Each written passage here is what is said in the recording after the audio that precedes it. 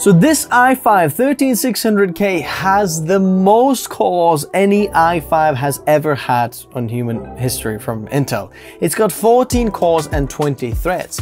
But this over here is an i7 12700K, which also has 20 threads, but it's got 8P cores compared to the 6P cores.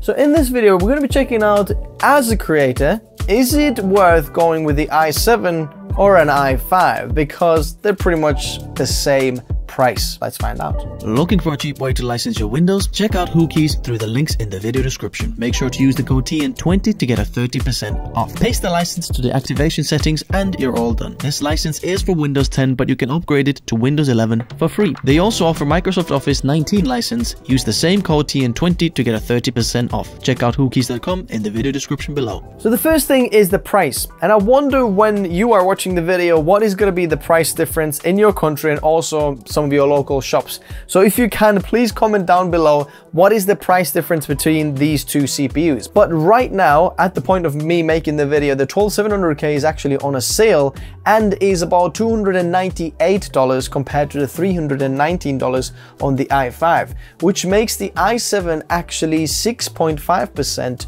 cheaper. So let's see if that percentage also reflects on the performance stats. If you look at the cores, then the 13600K has 14 cores, 12700K has 12 cores, but their P-core and E-core ratio is different. The 12700K only has 4 E-cores, where the 13600K has 8 E-cores, and the 12700K 8 P-cores and 13600K 6 P-cores. And the max turbo frequency is 100 MHz lower on the P cores and E cores at the max turbo frequency on the 12700K. The base power, or TDP, is same on both of them, 125 watts, and the turbo power is 181 watts on 13600K and 190 watts on the 12700K. They both have the same iGPU, but in real world now, we're gonna see if those extra E cores on the 13600K actually matter, or are we better having more P cores like the 12700K? For my test bench setup, I'm using Phanteks Glacier 1 360mm AIO and 3 Phanteks T30 fans. The motherboard is Asus Z690 Pro Artgrid, and we're using 64GB of Kingston Fury Beast RGB 5200 mega transfers per second.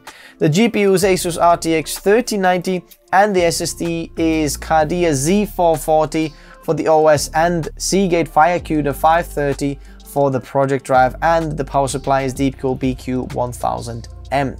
Looking at Cinebench R23 here, we can see that the 12700K is 0.46% slower in the single core score and 4.7% slower in the multi-core score.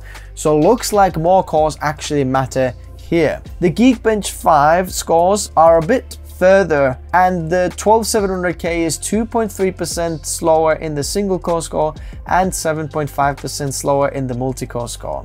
But in photo editing now and Photoshop, the 12700K is 1.7% slower in the overall score. Interestingly, the GPU score is 3.9, pretty much 4% slower on the 12700K, even though we're using exactly the same GPU, but just the CPU difference will actually affect the GPU score for some reason as well. And the general score is 12.75% slower on the 12700K, which is absolutely fascinating. I do want to mention that these benchmarks are not just done once. There's about 7 benchmarks run, both of them, and then the average calculated from them to get very accurate data on these actual benchmarks. In Lightroom Classic now, the 12700K is 3.4% slower in the overall score. So we can see that the max boost frequencies actually do matter, and the 100 MHz does matter. The active score is 3.7 and passive 3.25% slower on the 12700K. In Premiere Pro here, the extended overall score is 0.46% slower and the standard overall score is 0.34% slower. But at the same time, the live playback score, extended and standard, is fast on the 12700K, which is very interesting. But generally, the 13600K is slightly faster in Premiere Pro. In After Effects, the gap goes a little bit further now. The overall score is about 4.5% slower on the 12700K, but interestingly, the GPU score is about 13.5% faster on the 12700K. In Davinci Resolve here, we can see that the 12700K is 6.5% slower in the extended score, and standard overall score is 6.8% slower, which is quite a bit of a difference here now. And now you'd actually start to see or feel the difference a little bit. The GPU effects is 11% slower now here on the 12700K, which is interesting because all the other benchmarks we had the other way, that the 13600K was slower.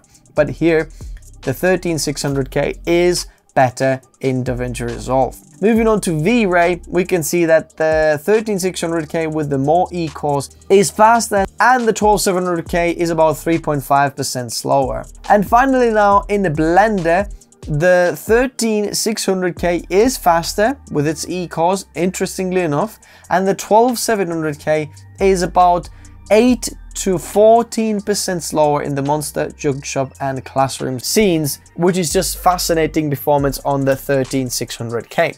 Now, another thing we want to mention is the power draw. The 13600K actually pulls less power at 100% utilization than the 12700K.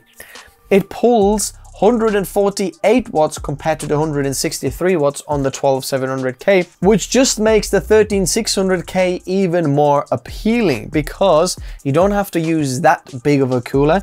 You can use maybe a mid-range air cooler tower for the CPU rather than the 12700K, which starts to reach like the higher end air coolers or AIOs or so on, which just shows that those E-cores actually do make a difference, and an extra boost clocks at 5.1 gigahertz are nice to see on the 13600K. Now, whether you should buy the 13600K over the 12700K does depend on the price.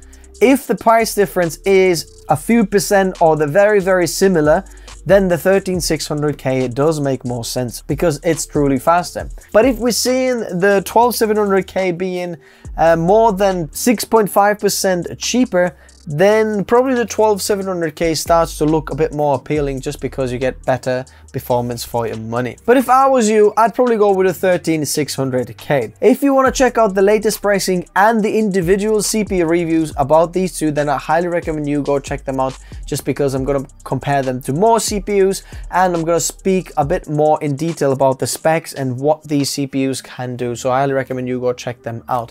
And if you want to build yourself a best bang for buck creator PC build, then check out the PC build guides in the description below. Let me know what you think in the comment section below. Thanks guys for watching, and bye bye.